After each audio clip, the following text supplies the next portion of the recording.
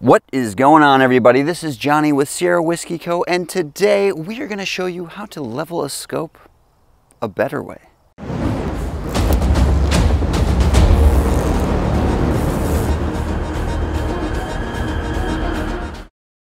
But first, I need to mow.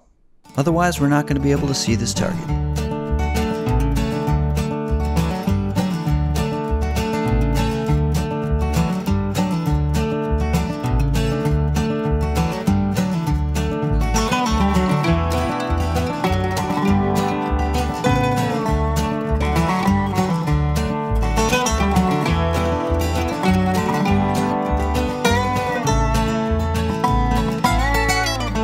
After mounting hundreds of scopes in a previous line of work, I realized something strange.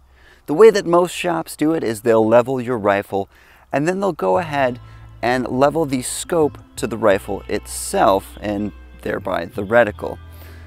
Now, most of the time, this wasn't a problem. People would just grab their guns and leave. But oftentimes, they would put it up to their shoulder, look through it, and say something like, "The reticle's crooked." 100 times out of 100, the reticle was not crooked. However, the way they were holding the rifle was slightly canted. There are a few problems with using bubble levels to mount a scope. 1. Your shoulder face is not flat. When you shoulder your system or get prone behind it, you are likely to have some cant to what you're doing. You often see people with a bubble level mounted on their scope for long range. This helps them keep their rifle leveled.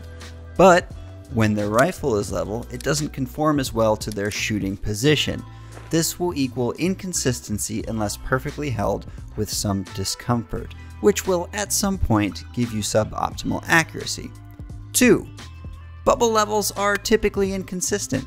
I could take 5 bubble levels and put them on the same surface, and even some of the more expensive ones meant for mounting will show a different reading. This is a big problem if we're using multiple levels and assuming they're all reading true and consistent. 3. Levels are usually placed on a turret cap or a turret post for leveling. Reticles aren't necessarily leveled parallel with the turret or turret post. There's inconsistency in manufacturing and placement, so a lot of times your scope can be level, your firearm is level, and your reticle isn't. The problem here is that we are running off the assumption that we want the reticle leveled to the gun, and in truth, if we really think about it, we don't. What we are really after is to be able to accurately counteract 2 things: gravity, for bullet drop compensation, and wind. To deal with gravity, we want the vertical portion of our reticle, the vertical stadia, to be in line with the pull of gravity, and our horizontal stadia to be perpendicular to counteract wind. We also want the vertical stadia to be in line with gravity when we are holding the gun in the most comfortable position, the one in which we will shoot it most often. So how do we solve all of these problems? How do we get set up for the way we hold the gun and still have a level reticle? The answer is simple. We're going to use a plumb bob. You can buy one or make it at home. It's basically just a weight on a string which is suspended. I made one just using some high contrast mason line, a 1/2-inch bolt and a nut, and a stack of washers. So here's the setup. Got this mason line here. I've got it clamped across this steel plate, and it is hanging freely all the way down till we get to our plumb bob, which is not being impeded by anything, but also out of the way so the wind's not blowing it around once it settles.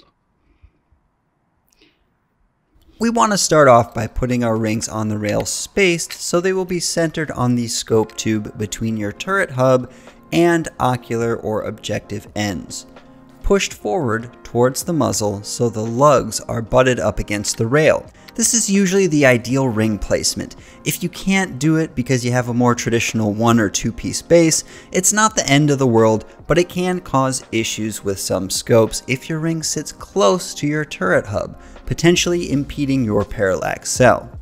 Next, set your scope in your rings and gently fingertip tighten each screw until you begin to meet the slightest hint of resistance. We want to take all the slack out here and at the same time have the gap on either side of each ring be exactly the same. Once the gaps are completely even, back off every screw just a touch, leaving just one screw out of all the fasteners snug enough so that when you try and rotate your scope, you meet a little bit of resistance, but you can still turn it without scratching the finish of the optic. We now want to get behind the rifle and position it so that it feels the most comfortable, and remember the feel of that position. We want our position consistent and comfortable so we have the greatest opportunity for accuracy later. You can even do this with your eyes closed if you want so as to pay more attention to what feels best and repeatable. From here, bring your center crosshair onto the string and then rotate your scope until your vertical stadia is perfectly in line with the string of your plumb bob. If you have a thicker reticle and it blocks out your string visually, you can set it so it is perfectly parallel to the string. It has the same effect. The rotation of the scope can be made much easier if you have a friend willing to help. Then you can focus on holding your setup and not disturb your sight picture. Once your reticle is plumb and therefore level, double check the alignment and tighten your ring screws down evenly. A torque wrench set to the scope manufacturer's spec is always recommended. This Vortex wrench works great. Is it the best ever? No, but it does come with a lifetime warranty and you will eventually get sand in it or it will stop working properly. So buy once, cry once. Don't use the ring manufacturer's torque spec as sometimes these are way too snug and can deflect the shape of the scope tube, which can obstruct your parallax cell or erector assembly, causing all manner of problems. Here I'm using a cross pattern much like you would on a tire, which is recommended if you have horizontally split rings. Once your scope is mounted, you can push the optic forward or aft a space in the rail slots to fine-tune your eye relief. Do this on maximum magnification, as that's where the eye relief is least forgiving. Once you have that done, now would be a great time to add a bubble level. Just make sure your vertical stadia is positioned in line with your plumb bob and tighten down the level to match. This can be a bit fiddly unless you have someone helping. And that is how you level your scope to the pull of gravity. If you've enjoyed this content, do us a favor, finger blast that like button. You might as well subscribe while you're at it. And until next time, keep on rocking in the free world. And that is how you level your scope to the pull of gravity. Gravity. Gravity. Moon's out. Sweet. Might as well hit the record and see what happens. And that is how... What was I gonna say? The sun is really bright right now.